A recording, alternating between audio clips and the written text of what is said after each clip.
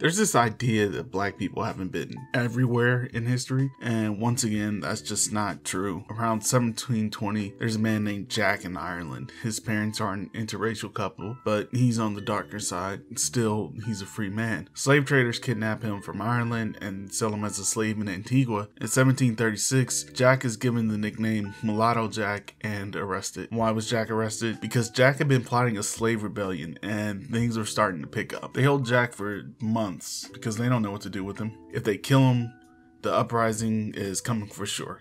If they let him go, the uprising is coming for sure. So they put him on a boat and sent him back to Ireland. Happy St. Patrick's Day. Have a drink for Jack, not St. Patrick. That's a different story for another time.